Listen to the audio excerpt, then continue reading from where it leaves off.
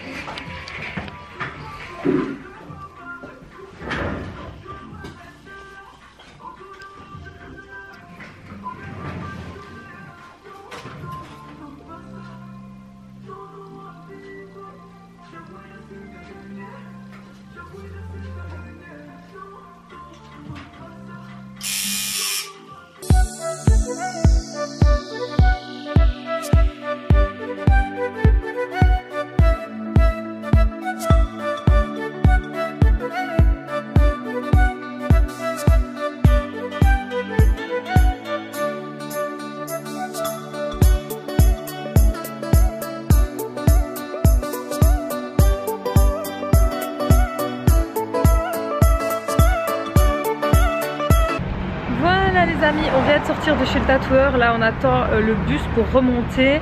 Ça a duré quand même une bonne heure hein. Ah, ça a duré quand même une bonne heure, le temps de le placer. Ma mère s'est fait tatouer d'abord en premier, donc ça faisait hyper longtemps qu'elle se faisait plus tatouer. Depuis 10 ans elle s'était plus fait tatouer, donc ça faisait un bail. Niveau douleur, tu dirais quoi sur 10? Allez, sois objectif, sur 10. 7. Voilà, elle dit 7 sur 10 hein. En sachant que l'endroit, je vous montrerai tout à l'heure hein, est un endroit quand même assez délicat, où il y a de l'os, très peu de peau. Donc j'ai vraiment choisi l'endroit où il ne fallait pas. Sinon moi niveau douleur, bah, je veux dire ça va. Sauf que là, c'est la première fois que je fais un ombrage blanc en fait, mais vraiment léger, vous allez le voir plus tard. Et là par contre l'ombrage blanc, on le sent un tout petit peu plus, mais rien de bien ouf hein. Donc voilà, donc là on attend le bus pour rentrer et je vous montrerai ça tout à l'heure. On vient de rentrer à l'instant, il est 4h15. On est crevé honnêtement, on est parti depuis 11h30 je crois, et honnêtement ça fatigue l'air de rien les trajets comme ça. Surtout que c'est pas tout près non plus, mais ouais, je suis un peu fatiguée, je vous avouerai. Demain je ne fais rien du tout hormis les cheveux à ma mère et les ongles, mais je ne sors pas, je vais nulle part, voilà, parce que sinon je n'aurais rien vu de ma semaine de congé. Ça fait ben ouais, à part dimanche que je suis restée un peu tranquille, mais sinon lundi j'ai pas arrêté, enfin d'abord samedi j'ai pas arrêté, lundi, mardi, aujourd'hui, enfin voilà. Toujours des trucs à faire, toujours être doré, tout ça fatigue l'air de rien. Mais bref, voilà, le tatouage est fait. Bon là il est cellophané, hein, comme vous pouvez le voir. Donc je vous montrerai après comment il est. Donc là je dois le laisser au moins 2 bonnes heures. Ce que je suis surprise c'est que je n'ai absolument pas saigné. Ma mère non plus je crois, donc tant mieux. J'avais un peu peur de ça, de tacher mon pull qui est clair hein, du coup. Donc voilà, je suis hyper contente. Là honnêtement je ne le sens plus du tout presque. On sent bon au départ que la peau a été agressée, ce qui est normal. Mais là je n'ai plus la sensation de brûlure ou de chaud ou quoi, non pas du tout. Comme je vous ai dit tout à l'heure, à part l'effet un peu blanc là qu'elle fait pour avoir un petit ombrage, je l'ai senti un tout petit peu plus, mais voilà c'est supportable. Sinon moi niveau douleur, allez sur 10 je donnerais vraiment 8,5, enfin 8,5 même pas quoi. C'est, je suis tellement, je sais pas, j'ai une bonne tolérance au niveau des tatouages, tant mieux là, parce que honnêtement c'est pas mal. C'est pas quelque chose qui dérange. Enfin voilà quoi, donc là je vais me reposer un petit peu, je vais souffler un petit peu. Aujourd'hui avec ma mère on ira chercher à manger parce qu'honnêtement ça me faire bouffer, donc on ira chercher un truc ici près de chez moi. Et puis voilà, ah oui on a fait des achats, on est passé chez CA. Je vous montre ça tout de suite. Voilà, comme vous le voyez je me suis pris 2 pantalons. Donc ici on a un pantalon très léger, hein, c'est vraiment très léger, taille haute je dirais, un style un peu il rend pas justice à la caméra hein, mais c'est un peu cannelle, c'est vraiment hyper beau. Je l'ai payé 19,99 €, pardon, il fait pas le focus, ça me saoule. Non, il fait pas le focus, non, il a pas envie, bref. Ensuite j'ai pris un jeans, voilà, c'est franchement un peu comme celui que je porte avec un petit trou ici. Et il est assez bien cintré au niveau de la faille du pantalon, donc ça j'aime bien, et c'est à taille haute. Et je l'ai payé 24,90 €, franchement très bien, j'aime beaucoup. Et la petite folie, qui n'était pas prévue, enfin les achats n'étaient pas prévus, hein. J'étais pas censée acheter, hein. Bon bref, je me suis pris une veste. Alors déjà la couleur, c'est pas le genre de couleur en temps normal que je mets, mais je vous avouerai que là j'aimais vraiment bien. Donc on part sur une veste un peu style indien, avec des floquets. Je suis désolée, j'ai pas bien cadré, j'étais en train de remettre les floquets, j'ai pas fait attention. Voilà, comme ça, avec les trucs, ouais, c'est vraiment indien. Et en plus, la texture, bah, c'est un peu comme du velours en fait, du daim, je dirais plutôt. Donc voilà, les petites manches, comment elles sont, j'aime beaucoup. Et alors, la tirette ici, bah, elle s'ouvre sur le côté, donc c'est plutôt pas mal. Voilà comment elle est. Et j'ai pris une, je sais plus quelle taille j'ai pris. Bon, évidemment, ici. J'ai pris une 44 pour être à l'aise, parce que je me dis que si je dois mettre un pull ou quoi, j'ai pas envie d'être serré. Et il était au prix de 29,90 €. Et j'aime bien le derrière, je vais essayer de vous montrer, c'est pas évident à une seule main. En fait, le derrière, il y a la même chose, en fait, sur tout le dos. Voilà, avec tous les floquets ici. Il est juste magnifique. Franchement, j'aime beaucoup. C'est bien la première fois que j'ai une veste comme ça, de cette matière, de cette couleur aussi, surtout. Et bah écoutez, j'aime plutôt pas mal. Franchement, je me dis que pour l'été, ça peut être joli. Je suis assez contente de mes achats, même si bon, je vous avouerai que c'était pas prévu du tout. Mais là c'est stop pour le mois, j'arrête parce que ma carte a bien chauffé entre l'appareil photo, les achats et tout, le tatouage. Autant vous dire que là ce mois-ci j'ai littéralement craqué mon slip, faut se le dire hein. Donc pour ce mois c'est finito, voilà, je ne verse plus un bal jusqu'au mois prochain, voilà. Sur ce, ben, je vous dis à tout à l'heure. Recoucou les filles, voilà, je viens d'enlever le cellophane, je vais essayer d'ouvrir un peu pour qu'on puisse voir. Je suis dans mon bureau, hein. Donc voilà, je viens de l'enlever, donc voilà ce que ça donne, j'espère que vous voyez bien. C'est tout simplement une flèche avec le numéro 13 au milieu, donc moi 13 pour ma maman en fait, qui est née donc le 13 avril. À la base des bases, il devait normalement avoir des cœurs en fait, mais avec réflexion je me suis dit ouais des cœurs, tout le monde a des cœurs en fait, c'est assez basique. Donc j'ai réfléchi à un truc qui pouvait vraiment être symbolique entre nous deux et les dates d'anniversaire. C'est vrai que ça fait un peu commun, mais c'est ce qui est de plus personnel entre ma mère et moi. Donc moi j'ai le chiffre 13 et elle a le chiffre 17 du coup, qui est pour mon anniversaire le 17 juillet. Donc voilà, elle a exactement la même flèche que moi sauf le chiffre qui change. Donc c'est la tatoueuse qui l'a vraiment travaillé. Je lui ai juste donné un petit croquis de ce que je voulais plus ou moins. Elle-même elle a redessiné ce que je voulais. Et franchement hyper bien. Ça a duré quoi le tatouage? Allez, un quart d'heure on va dire, un bon quart d'heure. Donc elle a fait d'abord toute la flèche et tout ça. Puis elle a fait des petits ombrages. Je sais pas si vous allez bien voir. Le focus... Non, il veut pas focuser, putain de... On va pas dire des gros mots. Elle a fait des ombrages et puis elle a mis du blanc en fait. J'essaierai de vous mettre des photos parce qu'en fait il veut pas focuser, je sais pas pourquoi, mais bref.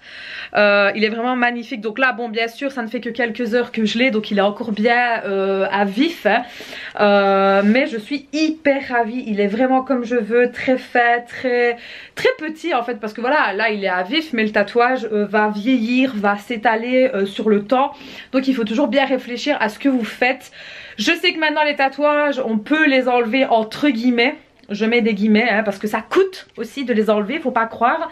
Donc réfléchissez toujours bien à vos tatouages, à l'emplacement et chez qui vous allez le faire, parce que des fois je vois des catastrophes des fois hein. Donc voilà, je suis hyper contente. Donc normalement je voulais clôturer le vlog là, mais à mon avis je vous amènerai avec moi demain, parce que demain ce qui n'était absolument pas prévu, encore une fois je n'ai que des imprévus cette semaine, c'est un truc de dingue.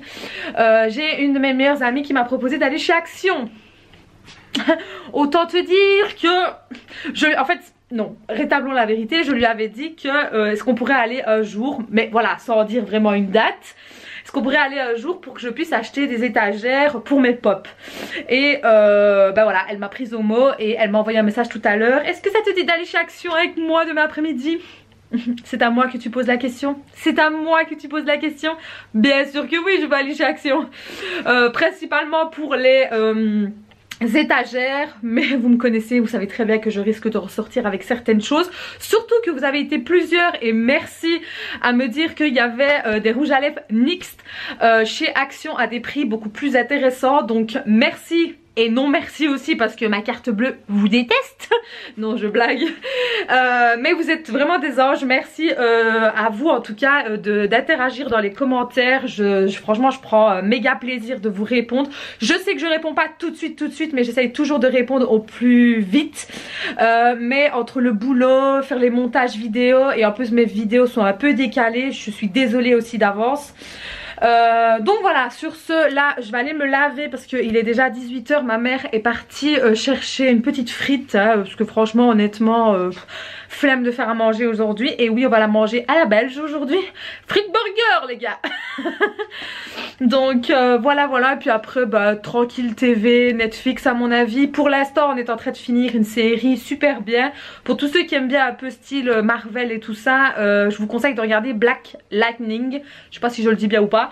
Il y a 2 saisons sur Netflix et franchement c'est plutôt pas mal. C'est un DC Comics, c'est pas Marvel, mais il est bien aussi, moi j'aime beaucoup. Et je parle très vite et j'ai du mal à respirer. Voilà. Donc sur ce je vous dis à tout à l'heure.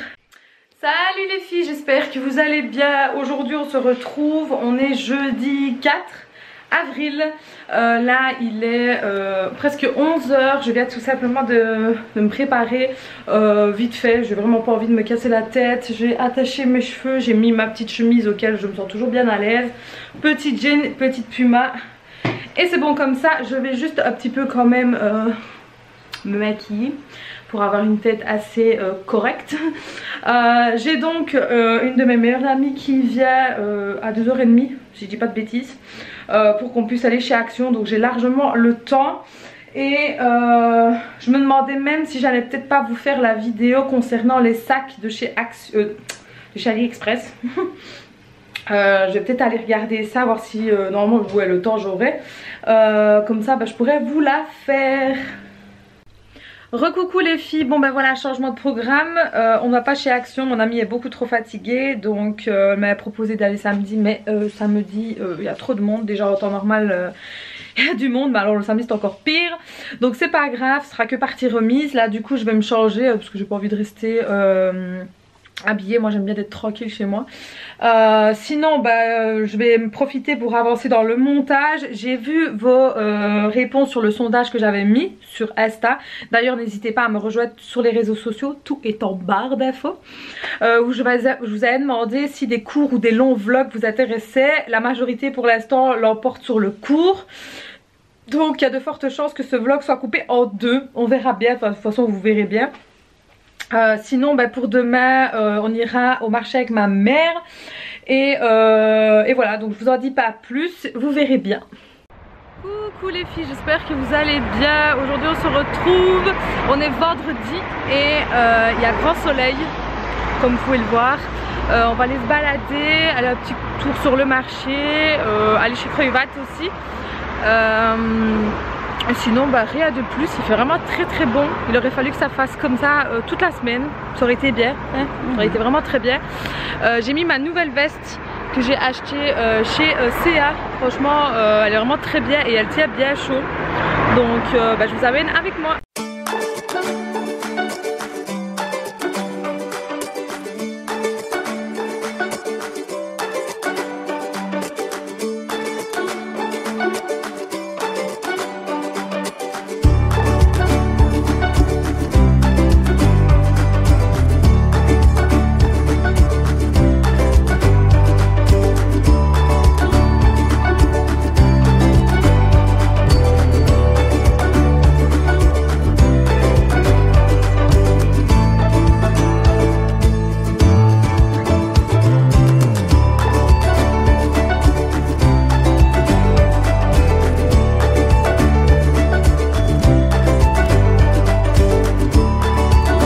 Recoucou les filles, voilà je vous montre quelques petites trouvailles qui n'étaient absolument pas prévues comme d'habitude. On a été faire un petit tour sur le marché parce que franchement il faisait hyper bon, enfin il fait vraiment hyper bon. Et on a trouvé des pantalons, par contre les tailles au niveau du marché c'est un peu bizarre, hein. Mais bon je me suis quand même tentée à reprendre, on verra bien. Au pire si ça ne va pas, ma mère ira les échanger la semaine prochaine. Donc ici moi je me suis pris un pantalon noir mais un peu style en toile. Pour l'été, franchement il a l'air vraiment top. Donc j'ai pris une taille 44.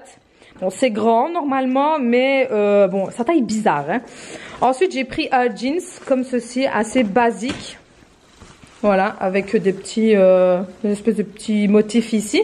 Mais ce que j'ai bien aimé c'est ici en fait, au niveau du bas du pantalon. Donc là de nouveau j'ai pris un 44 parce que le 42 franchement il m'avait l'air mais très petit, donc on verra. Et alors deux autres pantalons. Hop, donc celui-ci, donc ma mère m'en a pris un et moi j'ai pris l'autre. Si j'arrive à l'enlever, voilà.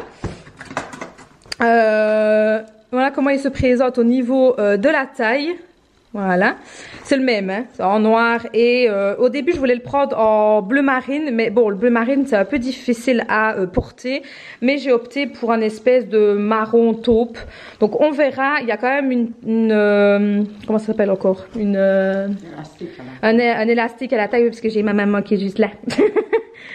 Donc là j'ai pris 44 il me semble aussi, enfin double XL pour être sûr, on verra, parce que comme je vous dis ça taille vraiment très petit au niveau du marché. Je suis vraiment étonnée, contrairement aux tailles de chez CA, les tailles n'ont rien à voir du tout, c'est un truc de dingue. Donc écoutez, je vais essayer, je verrai bien, je croise les doigts pour que ça rentre, hein, surtout mon popotin. Donc voilà, on verra bien. Et en même temps, je suis allée faire les boutiques parce que je sais pas si je peux le dire ou pas. Je pense que oui, je pense pas que enfin, c'est pas un secret d'état, mais il y a un swap avec quelqu'un qui arrive, je ne dirai pas avec qui, ce sera la surprise. Donc c'est la première fois que je fais ça. Donc je suis allée voir un peu ce que j'allais lui prendre. Donc c'est chose faite, j'ai trouvé pas mal de petites choses. Je suis passée donc au magasin Creuvat et Zeman déjà, donc les deux magasins que je pense qu'il n'y a pas en France. Creuvat c'est sûr. Zeman je sais pas, donc voilà, je suis passée dans les deux magasins et j'ai trouvé pas mal de petites choses, je suis hyper ravie. Bref, là je vais donc essayer tout ça pour voir, croiser les doigts avec moi pour que ça rentre et puis voilà. Coucou les filles, on se retrouve beaucoup plus tard. On est toujours vendredi, mais il est pas loin de 5h30. Je vous ai filmé tout à l'heure un peu le tour avec ma mère qu'on a été faire au marché et tout. J'ai pas trop filmé parce qu'il y avait énormément de monde et c'était très compliqué. En fait les gens étaient un peu en train de me regarder en se demandant quoi. Sinon on est passé aussi chez GRATUIT, on a fait quelques petits achats. Il y avait pas mal de promos, franchement j'étais hyper étonnée et forcément j'ai acheté certaines choses, mais vous le verrez parce que j'ai fait un haul. Parce que il y a Swap qui se prépare en fait. Je ne sais pas si je peux dire avec qui, donc je préfère ne rien dire, ce sera la surprise. Mais voilà, il y aura Swap, c'est la première fois pour moi que je fais ça, donc j'espère que ça ira. Je suis toute contente, ça me fait plaisir. Sinon voilà, je pense que je vais clôturer le vlog aujourd'hui parce que là plus rien de très intéressant. À part que voilà, j'ai mon oncle qui est venu aujourd'hui, on a beaucoup parlé. Voilà, rien de plus, j'ai coupé les cheveux à ma mère. Demain ce sera ménage à fond, parce que voilà il faut. Ici aussi je vais faire le ménage à fond, je vais nettoyer tout ce qui est ici, donc autant vous dire que ça prend du temps. Et réorganiser un peu mon bureau, monter tout ce vlog là qui sera en 2 parties. J'ai décidé de le faire en 2 parties parce que sinon il allait durer beaucoup trop longtemps et non c'est pas possible. Déjà là en 3 jours je crois je suis à déjà plus de 30 minutes. C'est déjà pas mal quoi, donc voilà vous aurez la deuxième partie, donc celle-ci après. J'espère en tout cas que les vlogs vous plaisent, n'hésitez pas à me dire si ça vous intéresse que je vous en fasse un peu plus. Moi ça me pose aucun problème si vous voulez faire partie un petit peu plus de ma vie au quotidien. Bon je fais pas toujours des trucs très ouf hein, parce que c'est beaucoup boulot, hormis cette semaine. Là j'ai profité vu que j'étais en congé et qu'il y avait pas mal de choses à faire. Donc voilà, en tout cas j'espère que ça vous aura plu. N'hésitez pas à me le faire savoir en mettant un petit pouce bleu, c'est la récompense. N'oubliez pas de vous abonner pour ne rien rater et activer la petite cloche. Tout est en barre d'infos, n'hésitez pas à aller checker tout ça. Et sur ce, je vous fais des très gros bisous. Ciao les filles.